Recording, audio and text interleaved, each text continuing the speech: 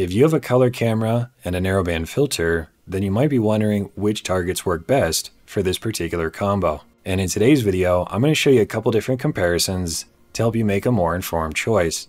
That way, when you head out on your next clear night, you can decide whether or not you're going to use your narrowband filter or not. And for all these tests, I was using the Optolong L-Enhance Filter, which I've had for many years, and it's done a great job. But this is more of like an entry-level filter. In some aspects, it's more for dark skies compared to the L-Extreme or the L-Ultimate, which are much more restrictive. And my camera was the ASI 2600MC Duo, as well as the new 2600 Air, but it's basically the same camera sensor. So just keep in mind that's the gear I'm using. Of course, if you have a different filter and a different camera, then your results may vary. All right, without further ado, let's take a look at some images. We are going to be starting off in PixInsight today, just so you can see how these photos look immediately after being stacked. And our first target, why don't we do the Veil Nebula? This is always a fun target, and it's a perfect example of what these filters are capable of. For the L-Enhance image, I only had one night's worth of data, about 40 images each 5 minutes long, which is just over 3 hours worth of data. Keep that in mind. And if we take a look at the master photo, we'll take a look at the drizzled version. I'm going to have a separate video on drizzle coming out once I have some more data to share with you guys, but that's an important topic for another time. As you would expect, it doesn't look like much right off the bat, so let's also grab our other image taken without any filter. This one had a lot more data though. I'm still using the same camera, 300-second long exposures, but this was like a couple weeks worth, and we have 165 images, each 5 minutes long, which gives us almost 14 hours worth of data. To be honest, I thought there was more than that, but I guess not. So I want you to remember that we're doing 14 hours worth of data with no filter, and then just 3 hours of data with the L-Enhance filter. Both of these images were taken from, I would say, probably a Bortle 2. It is very dark here. And that is something that will affect your images, of course. If you're shooting from a light polluted area, you're going to have potentially worse results, because that light pollution is going to interfere with the contrast of the photo, making these nebula much more difficult to see. But let's start off with SPCC. This will fix the color cast. I have to remember though to change the filter, but for right now we're just doing the standard settings. That'll be fine for this image right here. There we go. And then we're going to run this again on our L-Enhance photo, but we'll have to remember to change the filter to L-Enhance, and then the white reference to photon flux just to be safe, and then we'll run this again on the other image. Okay, so both images are now color corrected, and if we stretch them both, we'll see if they look better or not. Alright, I've got both photos stretched and color corrected, and the first thing I notice is that the no filtered image has way more distracting stars. And that makes sense because we're getting the full amount of that light into the camera. But with the L-Enhance filter, that's blocking some of that light. It's making the stars smaller and less distracting, and that's one nice benefit of using that narrowband filter. Next, we're going to run Blur Exterminator, and then once I've run this on both photos, we'll do Star Exterminator, and then we'll actually be able to see what's going on in the background, which I think will be very interesting to compare one image to the other. With 2 runs of Blur Exterminator, things are already looking a lot better, but once we run Star Exterminator, that's really where we're going to see some nice changes. And there we go, we have our L-Enhance filter and then our no filtered images, both taken from a Bortle 2. Although this image has 13 hours worth of data at least, this one only has about 3 hours worth of data.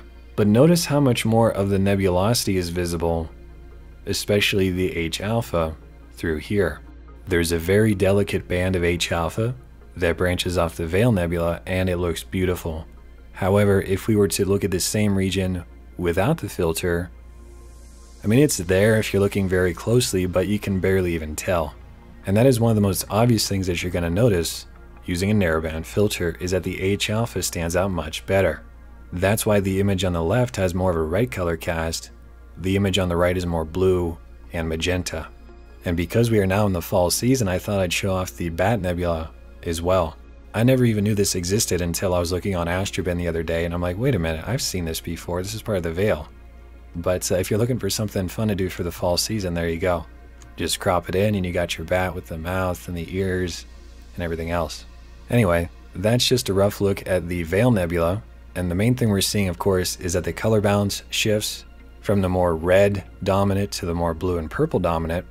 Another noticeable change is that the no-filtered image has all this faint dust that's visible that I never even knew was there.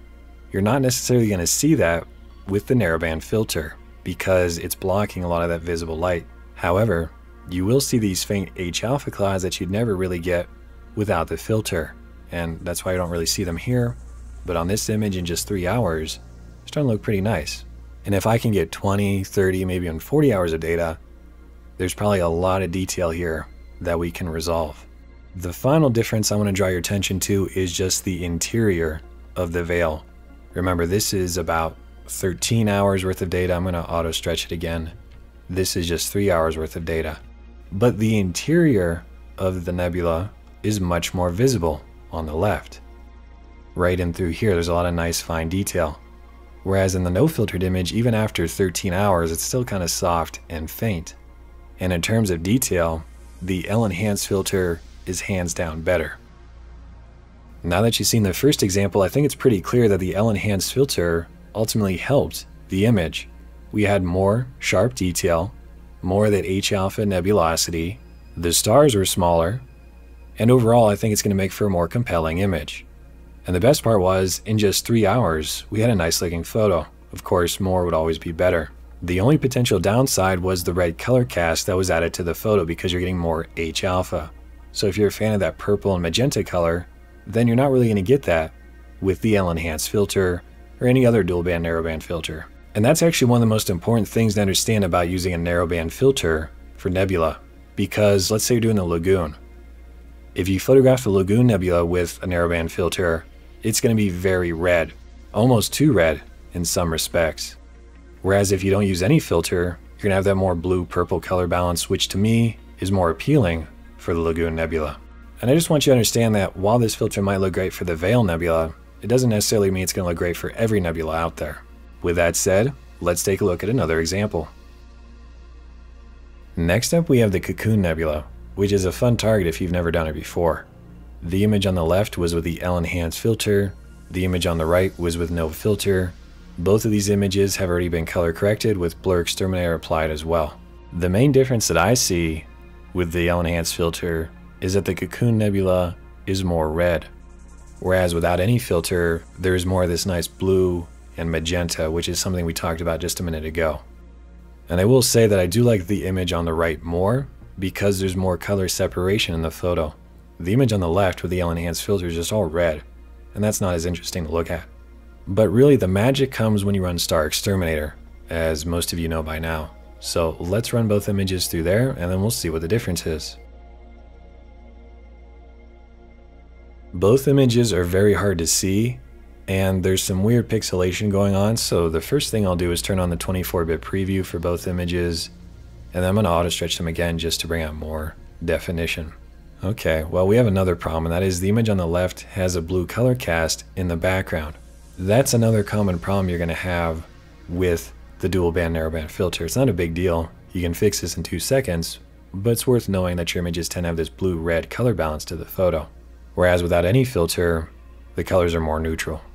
To fix the blue colors, realistically I should go back to SPCC and redo it, but in the interest of time, I'm just going to run AutoDBE, which is a script from SETI Astro, and it's one of the best things you can get for PixInsight in my opinion, so make sure you check this out if you haven't already. I'm going to leave everything set to the default though for the most part, and we'll see how this works. It's not bad. There is still some blue though, and for that I could just use a background neutralization, but again ideally I would have been doing this in SPCC right from the get-go. There we go. That's a lot better, isn't it? We have this amazing H-alpha nebulosity all throughout the background of the image, with a few faint traces of dust on top, along with the Cocoon Nebula. This almost looks like some Halloween painting to me, and that's really fun. And if we take a look at the image on the right without any filter, I mean, you have the dust there, that's nice, and the cocoon has a better color balance, but you're missing out on so much detail in the photo, mainly that H-alpha light. This would be a very good time to mention that this image with the L-Enhance filter is almost 50 hours worth of data. And I turned on drizzle in WBPP. The image on the right with no filter is only 7 hours worth of data. So keep that in mind. If I had 50 hours worth of data, this would look much better. And this photo you're seeing here was captured by Galactic Hunter. Initially, I thought this was a photo of just RGB data, but as I researched the image more, he did a really nice blend of LRGB and H-alpha using a monochrome camera. And there is something to be said about using a monochrome camera with different filters. You have more flexibility when it comes to the editing. Although it is a larger investment because you have to buy the filters, the filter wheel, the monochrome sensor, and then spend more time blending it all together. Now, I don't know about you, but for me, the L-Enhance Filter image is night and day better than the no filtered image. And if I wanted to retain the nice colors of the Cocoon Nebula, I could always do an image blend and just carry over this part of the photo. That way I get the best of both. Okay, I've shown you 3 different examples using the L-Enhance Filter versus no filter from a dark sky.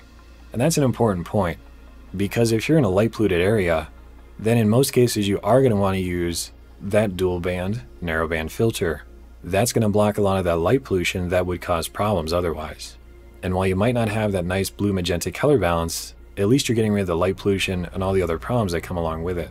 The final thing I want to talk about today is whether you should use these narrowband filters if you're photographing reflection nebulae, dust, or galaxies from a dark sky. In my opinion, if you are in a dark sky trying to photograph these targets, you want to get as much light as possible. And therefore, if you're using a narrowband filter, you're cutting out a lot of light. That means you need more data for a cleaner photo, and it might also make that dust a bit harder to see, especially for targets like the Iris Nebula or the Dark Shark or anything like that. Then again, we did see with the Cocoon Nebula that there was a ton of amazing H-alpha lurking in the background. And if we would have just photographed that target without a narrowband filter, we never would have known it was there. The same could be said for galaxies. There's generally a lot of H-alpha nebulosity in those galaxies, and without the proper filter, you're never going to see that. So there is something to be said about using a narrowband filter for galaxies to make those nebulae stand out better. And I think the main takeaway for me is that these dual band narrowband filters are way more versatile than I ever thought. Because if we aim up at pretty much any region of the night sky, there might be some H-alpha nebulosity that we can showcase with these filters. My final bit of advice would be just to research your target thoroughly before you go out and shoot. Look on Astrobin, that's always a great resource, and see if people are picking up H-alpha. And then you might decide, okay, maybe I can use my filter. Or you might decide that that's a bad idea, you just want to get as much light into the camera as possible, especially if you're photographing those dusty regions of space. To be clear, most of the photos I'm showing you on Astrobin were captured with a monochrome camera and narrowband filters, rather than a color camera. That doesn't mean we still can't get nice images though, with our less expensive color cameras, provided we capture enough data. I'm talking 30, 40, maybe even 50 hours worth. That's all I've got for you today though. If you have any recommendations on filters or targets to photograph, be sure to leave a comment down below. I hope you have a clear night, and I'll see you in another video.